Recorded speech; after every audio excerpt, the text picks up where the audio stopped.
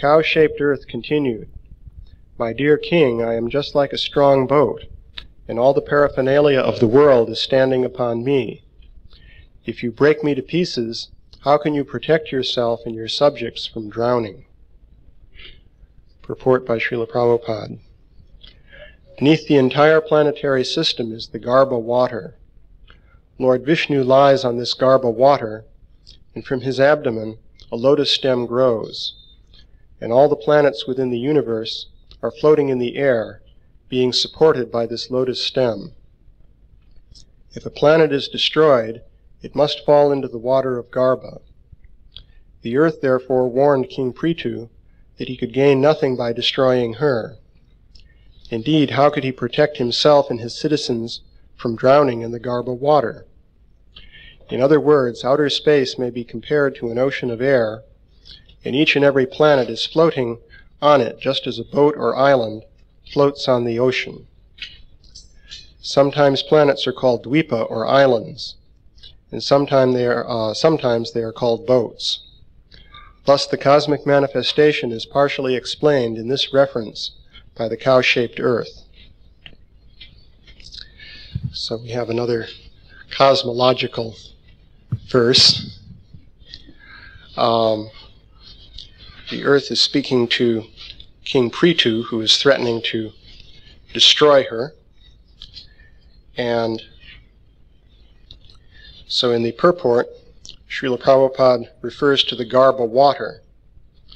So in this verse, water is referred to, ambasi in the water, and Srila Prabhupada refers to that as the Garbha water, or the Garbhodak ocean. So the cosmology of the universe is described in the 5th canto. Basically, the geometry of the situation is like this. If you imagine a sphere 4 billion miles in diameter, that's quite a large sphere from the perspective of life here on the Earth. To get an idea of how big that is, it's about the diameter of the orbit of Uranus. If you know the planets, you have Jupiter and Saturn and then Uranus. So the diameter of the orbit of Uranus is about 4 billion miles. It's a bit less, actually, but it's close to that. So imagine a sphere 4 billion miles in diameter. Now, outside of that sphere, you have elemental coverings, 7 of them. Within the sphere, there are 2 divisions. Cutting across the sphere, you could say across the equator.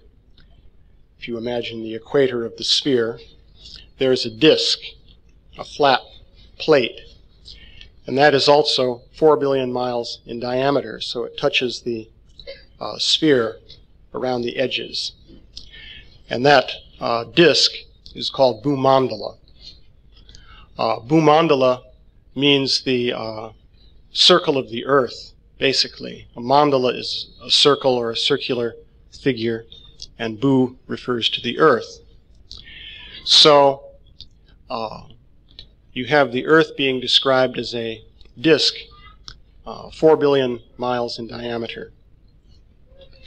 Now in the center of this disk, which is also within this, at the center point of the sphere, there is Jambudvip.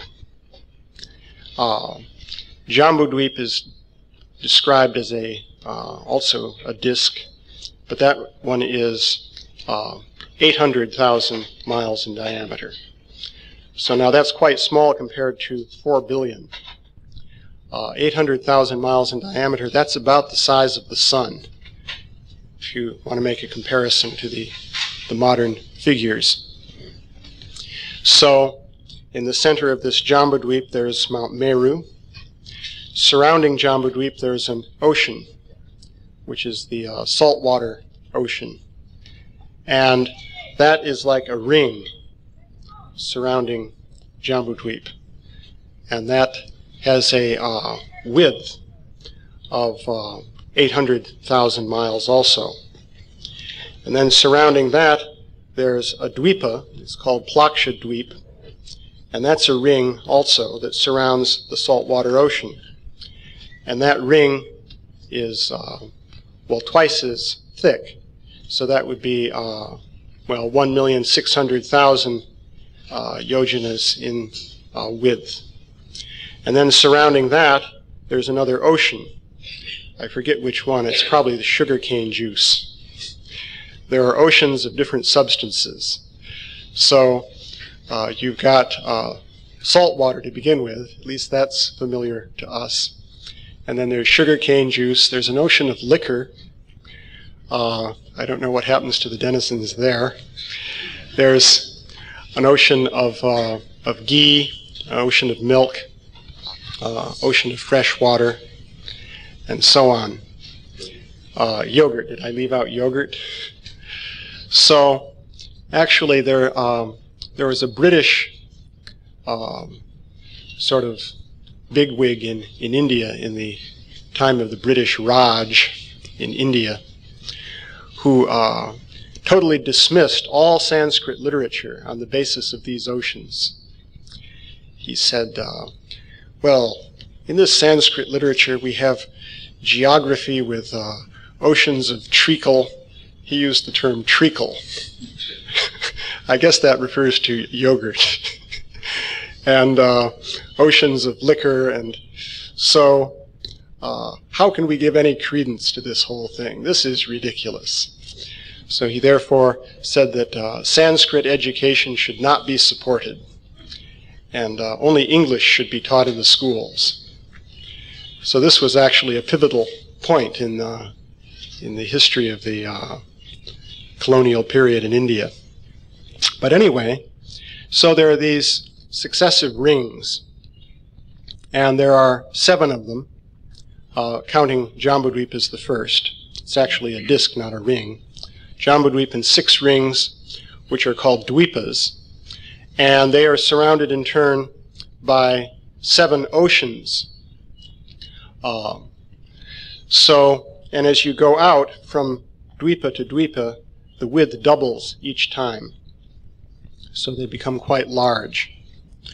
And then beyond that, there are some additional rings going out to the boundary of the Jambudweep. So this is the description. The set of 7 oceans and dweepas, that's called Sapta Dweep, meaning 7 dweepas. This term dweepa is generally translated as island.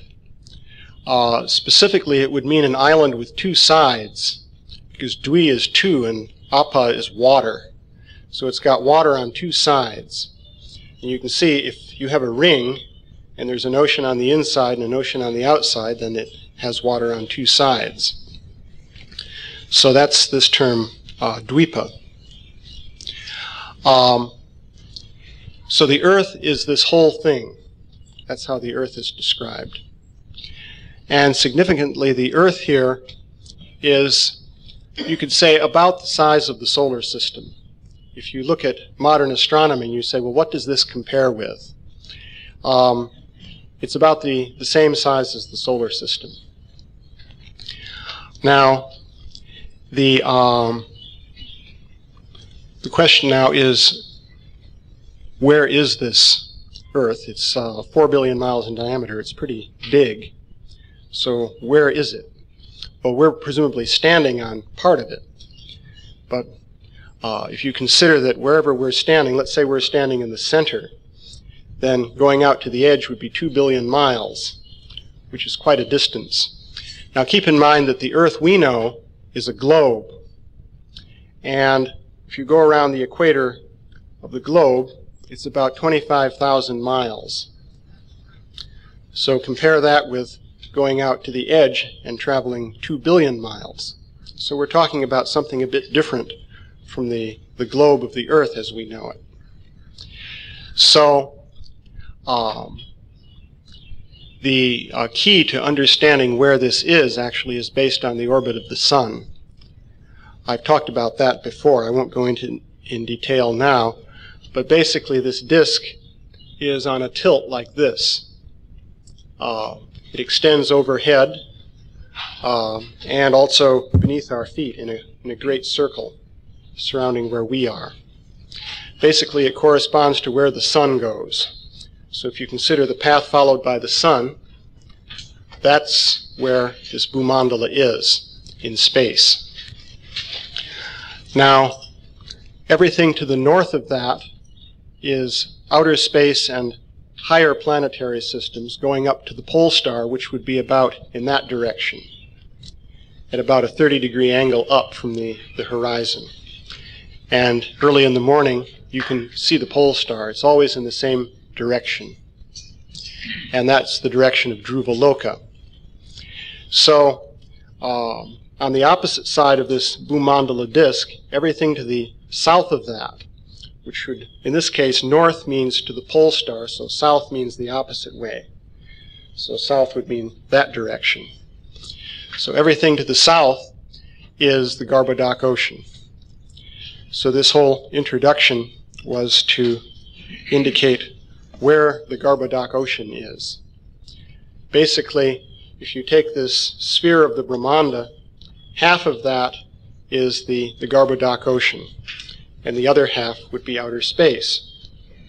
Now, of course, whatever direction we look in, we see stars and planets and so forth. That is, we're looking into outer space in all directions. We don't see an ocean. If half of outer space was filled with an ocean, obviously, you wouldn't see stars in half of the directions in which you could look. Presumably you'd have to see water. So this ocean is not visible to us. But this is where it is located. So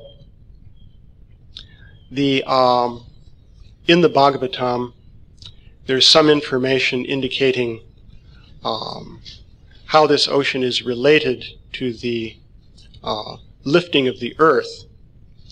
Srila Prabhupada quoted a section of Sanskrit text which he didn't translate, which you'll find in the 5th canto.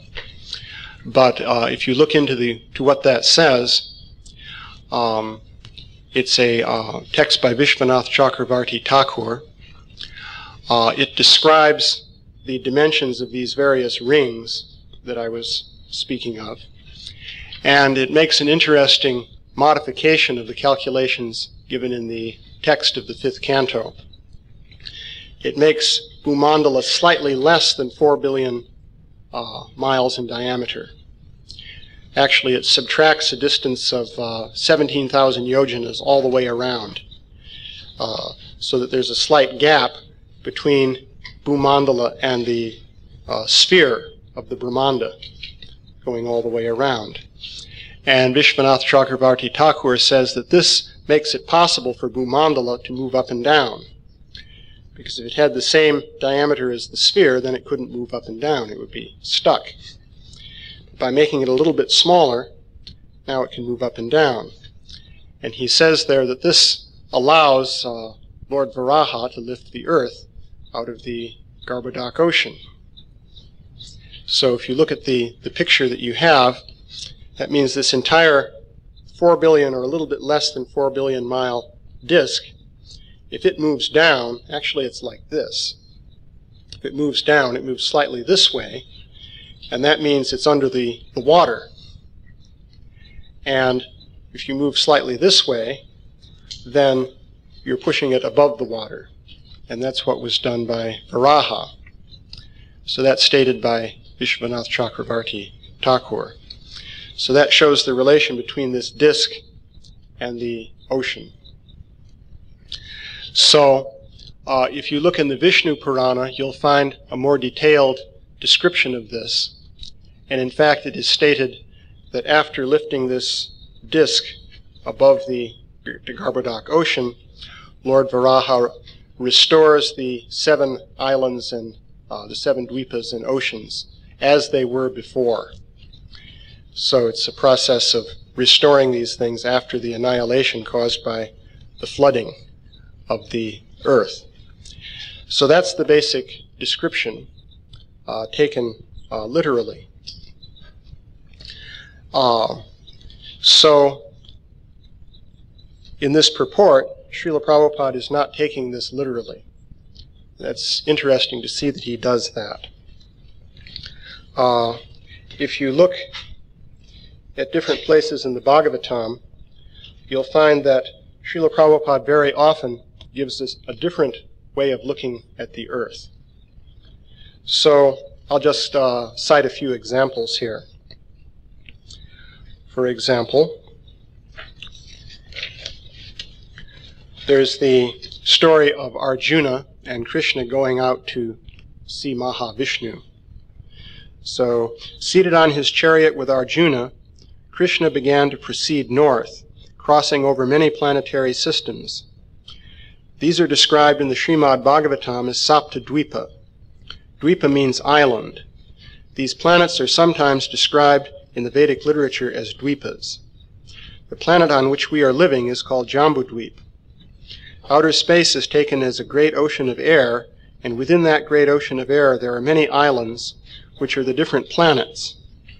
In each and every planet there are oceans also.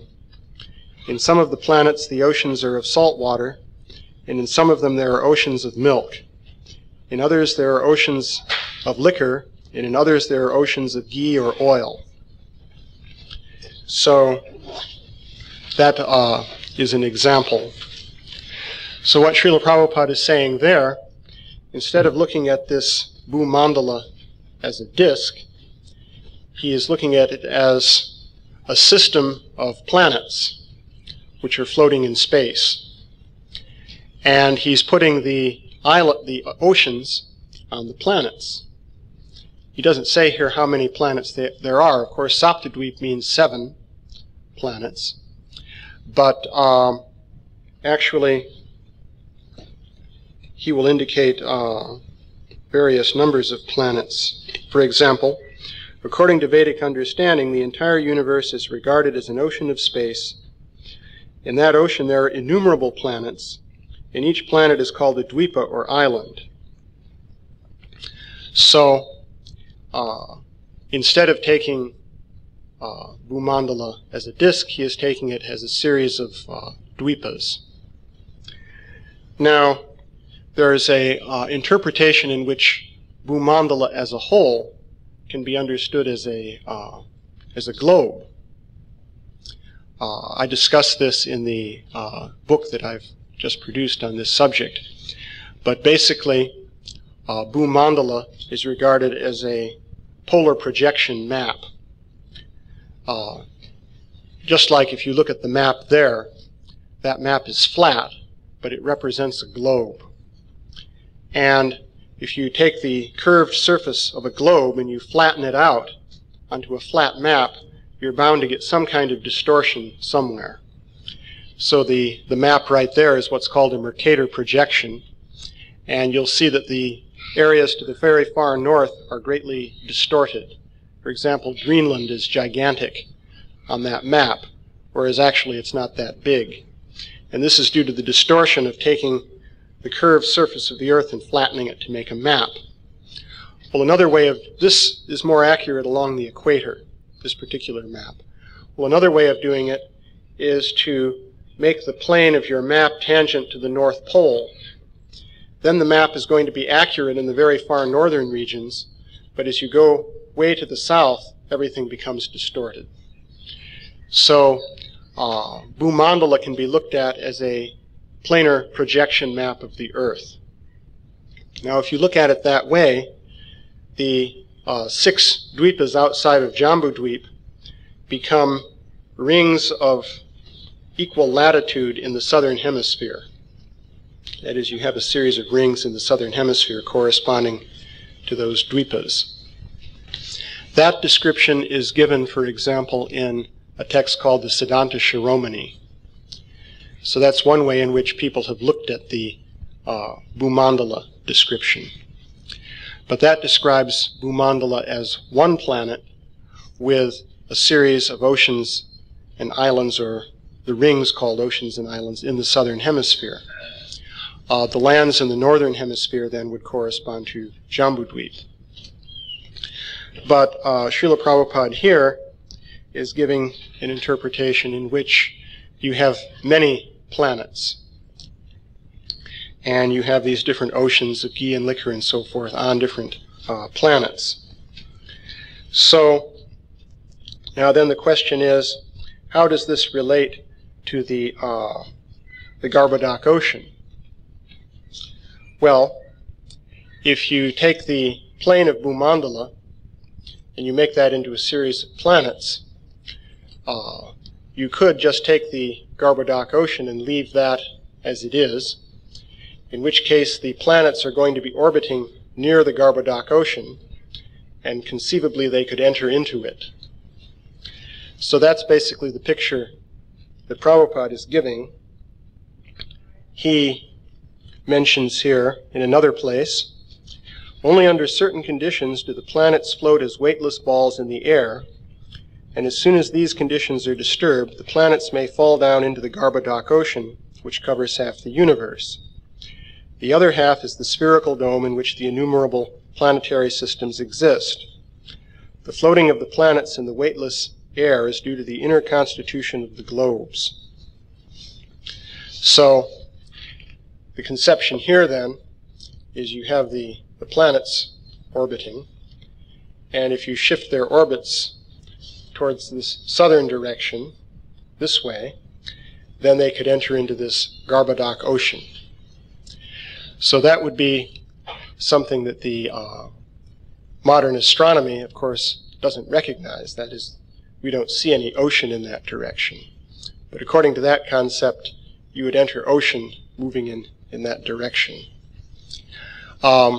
There's another way to look at it, and that is that if you make the disk of Bhu-mandala into a series of planets, then likewise the ocean should be within each of the planets, because you've curved the surface into a sphere. So what is on one side of the sphere should go inside, and what is on the other side of the sphere should go outside. So according to that conception, then the ocean would be within the earth. This actually is pretty much the traditional Christian interpretation of the flood story in the Bible. There's an interesting connection here, because if you look at the original cosmology in the Bible, it's the same as what you have in the Bhagavatam. Namely, you have a flat plate, the earth is on top of that, the mountains and so forth. Underneath, you have what they call Tehom, which means the deep. And this means beneath the plate there is an ocean. That would correspond to Bhu-mandala, and beneath Bhu-mandala there's the Garbhodak Ocean. So if instead of a plate you make it a sphere, then you catch the ocean within the sphere. In some Sanskrit texts, this is explicitly done. If you look at the plate of Bhu-mandala, beneath that there are 7 lower planetary systems. And if you curve that plate into a sphere, the 7 lower planetary systems should be within the Earth. So for example, in the Surya Siddhanta, it describes the 7 lower planetary systems as being within the concave strata of the Earth. So, according to this conception then, there would be water within the Earth, and if the water is released, the entire Earth becomes flooded. So that's pretty much the way the biblical flood has been typically interpreted. So that would also correspond then to inundating the Earth. Of course, if you look at it from the direct perspective of Bhu-mandala as a disk, and the Garbhodak Ocean as filling half the universe, then this entire 4 billion mile disk would become inundated if it enters into the Garbhodak Ocean. That would mean not just the Earth, but all of the planetary systems would become inundated. So,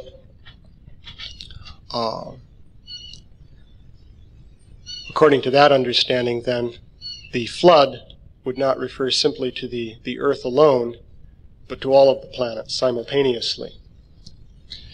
So in any case, those are a few observations on this subject.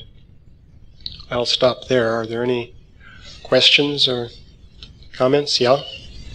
The Vedic astrology is based so much on the sun moving, but I've never heard any material scientists, at least not in schools, they teach the sun is stationary.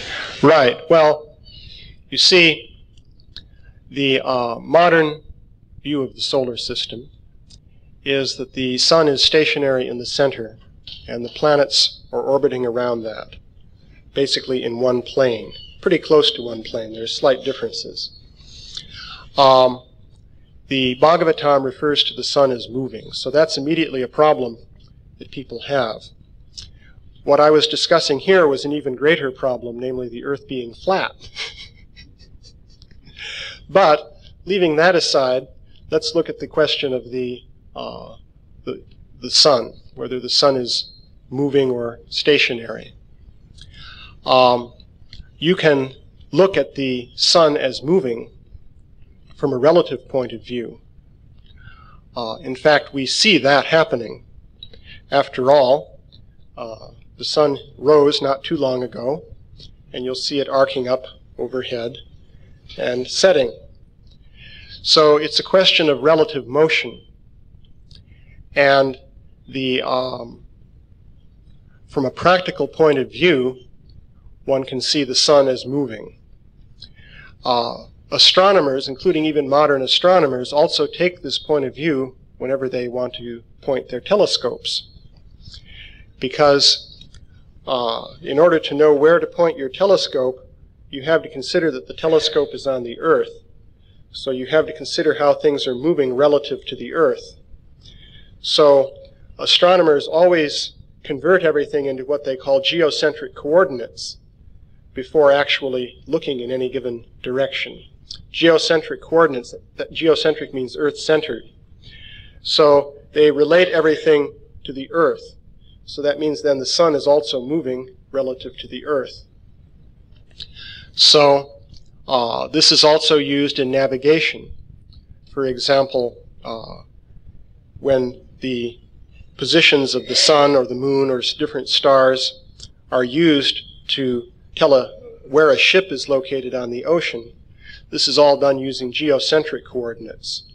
So everything is looked at from the point of view of things moving relative to the Earth. So in practical terms, the geocentric approach is still used.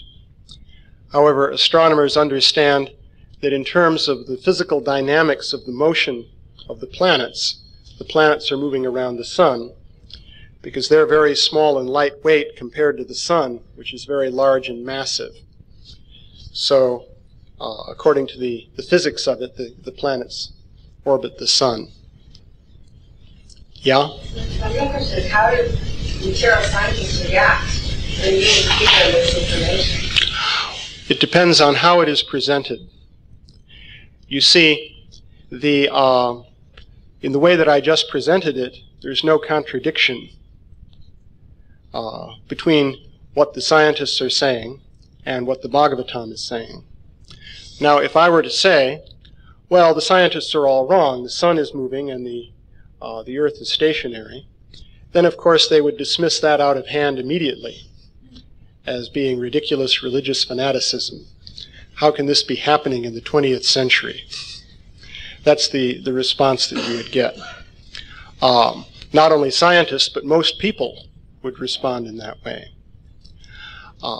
But there's no need there for this to happen because, in fact, it's a question of relative motion, and there's no actual contradiction there.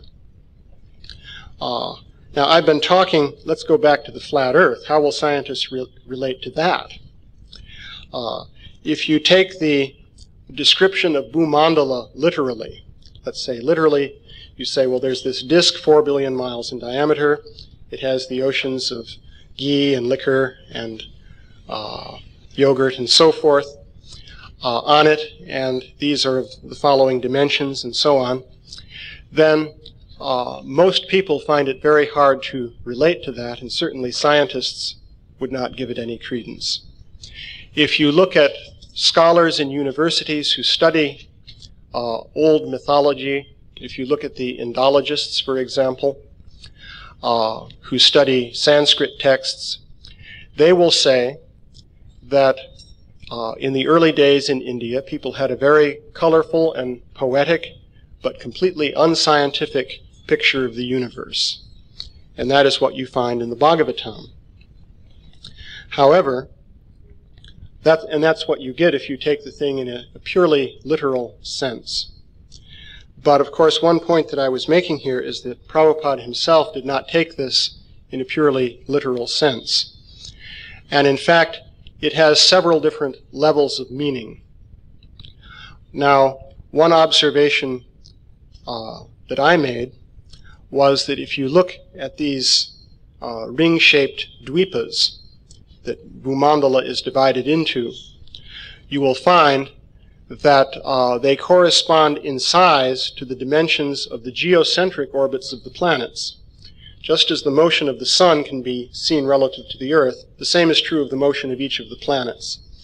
Each planet has a geocentric orbit, and that geocentric orbit is perfectly scientific. It's just a matter of relative motion. And just to repeat again, if an astronomer points his telescope at Mars, he uses the geocentric orbit of Mars to tell where to point his telescope. He has to do that because otherwise he won't point it in the right direction. So the orbits of the planets exactly fit the rings of Bhu-mandala. This is what you find. So there's a very close correspondence between the modern astronomical understanding of the orbits of the planets and the account of Bhu-mandala given in the Bhagavatam. Now this will tend to seem extraordinary to scientists and scholars, not because it contradicts science, but because it agrees with science. See, the problem is, it's one thing if you contradict science. You say, the scientists are all wrong. And they'll, of course, say, no, we're not. We're right. But if you say, well, the Bhagavatam agrees with science, that's actually a greater threat. It's a greater threat because you're saying, well, the Bhagavatam had it first before you did. That's a real threat. Because they want to think that everyone who came before us was primitive and very backward. But we have made the great advancement in knowledge. This is a bit mysterious, by the way, if you think about it, because the scientists themselves will say that genetically we're the same as people were 1,000 years ago, or 2,000 or 3,000. In a few thousand years, our genes haven't changed because evolution is a very slow process after all. So, if that's true, then our minds should be pretty much the same in terms of capacity and ability and so forth as the minds of people who lived, let's say, 5,000 years ago. Why should there be any difference? So if we can do all these scientific things today, why couldn't people do it back then? So it's a bit mysterious when they say, well, people back then were extremely crude and naive. They were very childlike in their understanding. Whereas today, we're extremely scientific with advanced knowledge. So anyway, the indication is that people were scientific back then also. And that's the real threat to modern science. Yeah? You speak your description here at the Bhu-mandala. Means the universe, one universe. So there are many universes. So is that the description applied to all universes? Well, I've been talking about what is called the Brahmanda. The sphere is called the Brahmanda with Bhu-mandala cutting across it. And I mentioned that that is said to be covered by elemental coverings. And beyond the elemental coverings, you come to the causal ocean. And beyond that, there are many other Brahmandas, is the way it's described. And these are described as being like bubbles of foam in the ocean. So you can imagine an ocean with millions and billions of bubbles of foam. Each one of those would correspond to a universe. That's the conception that is given. Yeah? Still, the clarification point you mentioned how the scientists say that people were they were not scientific 5,000 years ago. Mm-hmm. Can you clarify that? How they were scientists? Oh, well, I was saying, in the Bhagavatam, the orbits of the planets correspond to the dimensions of the dvipas quite accurately. So this is for all of the planets. So, if this was there by deliberate understanding, that means people had to know the orbits of the planets accurately at the time when the Bhagavatam was written. So, let's consider that as a possibility. If they knew that, then they must have had the same level of scientific advancement, at least, that people recently attained in the 19th century. Because if you go back to the beginning of the 19th century, you'll find that they had a somewhat inaccurate picture of how far away the sun is. And the distance to the sun is used as the basis for determining the distances to all the other planets. At the beginning of the 19th century, their figure for the distance to the sun was about 87 million miles. It's actually more like 93 million miles. So 87 it's in the right ballpark, but it's not very close to 93. The agreement between the orbits of the planets and the dvipas in the Bhagavatam is much more accurate than that. So when did they get up to about 93 million miles? Well, around the later part of the 19th century, when they managed to make better telescopes and perform more accurate measurements. So around the later part of the 19th century, they had what the Bhagavatam is indicating. So how did that get into the Bhagavatam? Well, if you go back in time, scholars today will say the Bhagavatam was written about 1,000 years ago. They make everything very recent. Well, 1,000 years ago, you're in the middle of the Middle Ages, and science was not very well developed, according to anyone's account. It was very crude, and they couldn't have made measurements like that. Well, we say the Bhagavatam was written 5,000 years ago. Well, according to the normal scholarly and scientific way of looking at human history, 5,000 years ago they were even more primitive than they were 1,000 years ago. Of course, that's a whole subject to get into, because it will be claimed that 5,000 years ago there was no civilization in India anyway. But that's a whole subject. But basically, that's the viewpoint, that people were not scientific back in those days, so they couldn't have known those distances to the planets. But the indications are that somebody knew the distances to the planets. Now, we don't know the details. It may be that people knew those things because higher beings came down and informed them, because we know from the Vedic literature that there was communication with beings on higher planets and so forth. So it may be that that's how they knew. They may not have had to use telescopes and so forth in order to figure it out. But the indication is that people did know these kinds of things thousands of years ago. But are they saying actually that those are planets saying they're dvipas?